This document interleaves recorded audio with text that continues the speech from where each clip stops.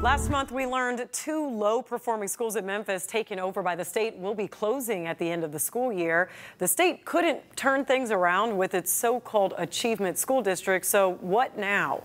The ASD's track record statewide is so bad the whole program is on the verge of being shut down.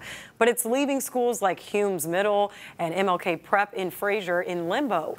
The buildings will be turned over to Memphis Shelby County Schools, and the district is promising additional resources for both schools.